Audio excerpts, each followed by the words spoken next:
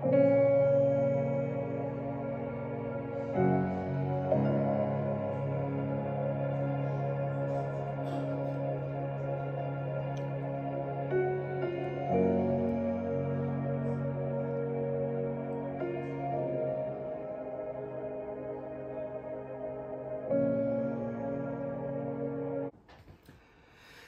everyone, this is Paul Malutnock, and we are in the study of the book of Revelation.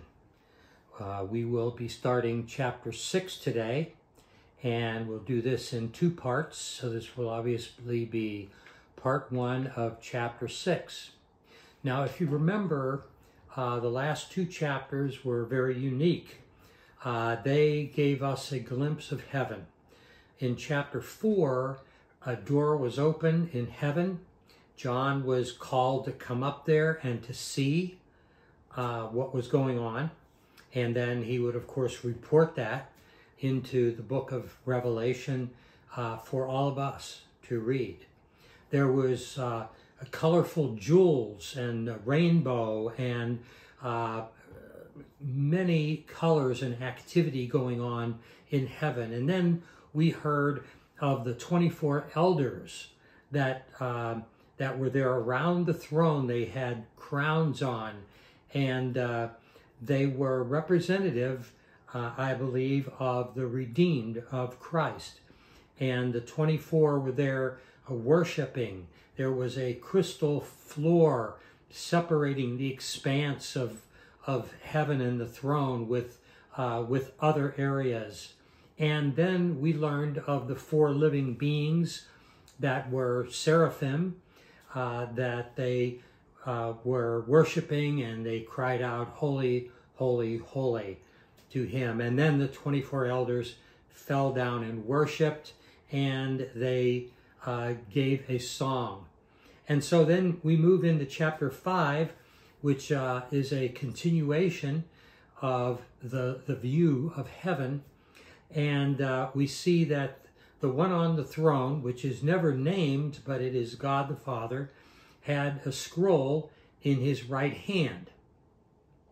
Now, the scroll was very important for chapter 5. This is similar type of scroll where it wasn't, they didn't have books back then, they had scrolls. And then on the outside of the scroll, there was written some summaries. And then there were seals on the scroll that kept someone from opening it to the next part. But the scroll there, we believe, was the title deed of the earth and creation. And in this movement where God had it in his right hand and then Christ took the scroll, it transferred the final ownership of all creation to Christ. And within the scroll, we have the judgments of God. And that's what we're going to begin in chapter 6. At the end of chapter 5, there was an oratorio or a song that continued with more and more beings until it builds until every created thing, and it talked about myriads and myriads. Every created thing would be singing that song. So now we come to chapter 6. And John received this revelation concerning all the judgments that would take place on earth after the Lamb opened the seals on the scroll. God gave him this information to help us understand what will take place in the future. And I'm going to show you a diagram here that places the seal, the trumpet, and the bowl judgments that begin to unfold here in the context of the earlier revelation concerning Daniel's 70th week. Now, it's important that you go back and look at the 70th week of Daniel, and I have it in a previous video, and that would be good to go through that and learn that before you continued on in this, but it's not necessary. So as you see in the chart here, after the rapture, But before this 7 years begin, which is Daniel's 70th week, there's this time of preparation. We don't know how long that will be. We don't know when the rapture will come. But once this covenant is made between the Antichrist and the others, then there's going to be a timeline there of 7 years. And so I've given a chart sort of similar like this earlier in one of the earlier videos. But you see their first 3.5 years on the top line would be called years of protection. They are part of the tribulation, but they're not the extreme part. The covenant is broken by Antichrist, this leader that shows up and is going to take care of the world and rule the world. And then the last 3.5 years are years of intense persecution. And these are the judgments of God. And this is looking down at the earth. And then after that, you have the second coming of Christ. Now, the last 3.5 years, if you follow down the chart, is called the Great Tribulation. All of the 7 years is called the Tribulation. But you see in the white box, the first 6 numbers there are the first 6 seals. And a seal is just something that in that scroll just keeps someone from looking further, because it can only be opened by the one who is named. And we're going to see Jesus as the one breaking the seals. And he'll go through all 6 of these seals. And then the 7th seal will break into the 7 trumpets, declarations. And then the 7th trumpet will break and open up the 7 bowls of judgment. So that's kind of the way this looks like. It's not all chronological. Some believe that these all sort of may happen at the same time. Maybe there's no time regarding this, or maybe it is in chronological order. Nevertheless, we're going to study these and see what happens when these seals are broken. Look into the judgment, look into the scroll, and see what Jesus is going to do and what happens on earth. Another chart here is the tribulation judgments. It's just another way of looking at them in a pictorial way. You see the scroll there on the left and the little dots on there representing the seals. There are seals today. People use notary seals and other types of seals, but in the first century, they would have been a soft substance like a clay or something, and the person that sealed it would have pushed their ring into that and marked it so that only the authorized people could see it. So it was a form of protection too, so that no one can see what's inside. Okay, so the order of events predicted in Revelation 6 is similar to the order predicted in the Olivet Discourse, or the Jesus Sermon on the Mount, it's called. That passage is key to understanding the further revelation that God gave John about this future time. These events are the appearance of the Antichrists, war, famine, death, martyrdom, and earthly and heavenly phenomena. And later in the Olivet Discourse, Jesus mentions an event that occurs in the middle of Daniel's 70th week, namely the abomination of desolation. Consequently, the events that he described before the midpoint, namely those of the first 6 seals that we're going to uncover, will probably occur in the first half of the tribulation. Jesus referred to this 3.5 year period as the beginning of birth pains. Now here's a little chart that shows the gospel references of the Olivet Discourse and how it refers to the specific areas of revelation. So it would be helpful if you would like to read Matthew, specifically Matthew chapter 24, read through that, because much of this is not new. Jesus already mentioned this prior to this. Let's get started in verse 1 of chapter 6 of Revelation. He said, "Now I watched when the Lamb opened one of the 7 seals, and I heard one of the 4 living creatures say with a voice like thunder, 'Come.' And I looked, and behold, a white horse, and its rider had a bow, and a crown was given to him, and he came out conquering and to conquer." Now, John was an eyewitness of this revelation that came to him as sort of a bunch of action scenes in a film, rather than just words on pages of a book. When the Lamb broke the first of the 7 seals on the scroll that was handed to him by God, one of the 4 living beings invited him to come. This was probably an invitation to the first horseman. The angel gives this command 4 times, and each time the horseman on a horse comes forth. John saw a horse which was typically a war machine in the day. And you can reference that in Job 39, Psalm 76, or Proverbs 21. The horse was white, symbolizing victory, righteousness, and holiness.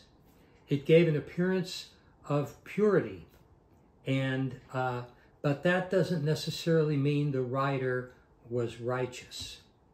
The rider carried a bow, symbolizing warfare, but no arrows. Now, let me give you a quote here by D.T. Niles in his book, As Seeing the Invisible. He said, "When men wage war, they always pretend to be fighting for righteousness." Again, the rider carried a bow, symbolizing warfare, but no arrows in his quiver. And the absence of arrows probably indicates that it was a victory, but without blood. Perhaps he persuaded intensely and won, or perhaps it was just people were scared to fight him, so they gave in. The rider threatens war, but it doesn't occur, probably because he accomplishes victory through peaceful means. Some speculate that the rider is Jesus, because Jesus rides a white horse in Revelation chapter 19. But the contexts are different. This is the beginning of the tribulation, and in Revelation 19, Jesus rides his white horse in at the end as a conqueror. In the Olivet Discourse, the Mount of Olives, that Jesus said, as I mentioned, chapter 24 of Matthew, Jesus predicted that a number of individuals will mislead many people. This has led some interpreters to conclude that a personification of ungodly activity is what the writer represents in this verse. But the most probable view is that this is a prophecy of Antichrist, who will make a covenant with Israel, but only as a pretense for destroying the Jews. So, an interpretation of the white horse and rider, if you think about it, bloodless victory, there were no arrows, a false peace and security, a crown, not a diadem, which is a crown of a true king, but a Stephanos crown, which is a crown to someone who accomplishes something or wins a victory, that they were given a crown. Counterfeit spirituality and false religion. In 1 Thessalonians 5:3, Paul says, while people are saying peace and safety, destruction will come on them suddenly, as labor pains, as a pregnant woman, and they will not escape. Let's look at the next verse 3. When he opened the second seal, I heard the second living creature say, "Come." And out came another horse, bright red. Its rider was permitted to take peace from the earth so that people should slay one another. And he was given a great sword. Now the red horse probably symbolizes bloodshed and war. The rider of this horse removes the false peace from the earth and begins war. If we observe the Olivet Discourse, the parallelism, the time when peace ends is probably before the middle of the tribulation. The sword is a Makari sword. Now that's an assassination sword or an uprising or warfare type sword. It's not the type of sword that, if you remember the description of Jesus with a sword coming out of his mouth, or a sword in peacetime that people would just carry. The war on earth will follow the manifestation of Antichrist. The warfare in view here seems to be part of what Ezekiel, in Ezekiel 38, said, and in Ezekiel 39, as the battle of Gog and Magog, and Jesus' reference to wars and rumors of wars in Matthew 24. So again, red signifies blood. Blood and fire alludes to war. Peace is removed. Absence of peace ensures conflict and bloodshed. And the great sword is a weapon of war. Continue on in verse 5. When he opened the third seal, I heard the third living creature say, "Come." And I looked, and behold, a black horse, and its rider had a pair of scales in his hand. And I heard what seemed to be a voice in the midst of the four living creatures saying, "A quart of wheat for denarius, and 3 quarts of barley for a denarius, and do not harm the oil and wine." So a black horse followed, symbolizing the ravage of war, namely famine that comes after war. Antichrist, the cause of this famine, seemed to be the rider here. He carries a pair of balanced scales, sort of a symbol of commerce, indicating his control of commodity prices. This means economic inflation and starvation. It's interesting that in this day, in this year, that we are starting to experience inflation.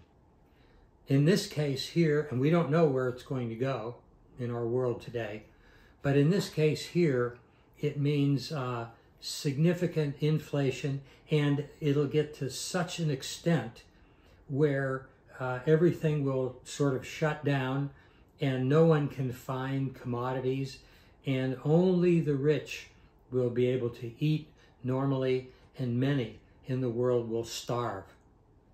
The voice in the middle of the 4 living creatures, well, that's probably God or the Lamb, but probably the Father, since he is the source of all judgments. The price of wheat or good food and barley, well, that's cheap cattle food, will be very high. A quart of wheat will provide 1 meal based on a denarius, which is a day's wages. So if you are working for a family of 5, they're going to have to split that 5 ways, and it's not going to be enough to eat. It could cost a whole day's wages for a quart of wheat. In John's day, a denarius, again, would purchase 8 to 16 times as much food as what it said it will purchase in the future. The poor will have little money left over for oil or fuel or health needs or for wine to drink. Do not harm may mean do not tamper with, reflecting the strict control over prices that ungodly rulers under Antichrist leadership will have at the time. The causes of this famine were not extremely severe, since they killed the wheat and barley, but perhaps not the vines or the vineyards and the olive trees were also a great commodity in that part of the country. And their roots of olive trees and vines go much deeper. And so the tribulation gets worse. The rich as well as the poor will suffer. But at this early stage, the poor will suffer much more than the rich. Probably the wars that the ungodly rulers under Antichrist leadership begin will reduce the food supply greatly. These rulers will control it strictly with consequential suffering for many people. One commentator wrote, "The prices listed here are about 8 to 16 times the average price in the Roman Empire at the time. And for most, there will be no money left over for the necessities like wine and oil." So that's one interpretation of it. The other interpretation of it is that perhaps the famine will not go that long because it will affect the wheat, but it won't affect the olive trees and the vineyards. In either case, the higher famine awaits those who refuse to take the mark of the beast and will not be permitted to buy and sell. Again, a denarius used to be a day's wages in the first century, but prices could go so far and escalate that a person would have to spend an entire day wages just to buy a quart of wheat or 3 quarts of barley. If you're a poor person and you need to feed your family, you might buy barley with it and it will go further, but it's not really good food. And it is used for cattle. Well, that's the end of part 1 of chapter 6. And thank you for staying with me. And please tune in to the next part of chapter 6, and we'll go through the rest up to the 6th seal. And we'll have some more things to say that might be helpful to you. Thank you very much, and God bless you.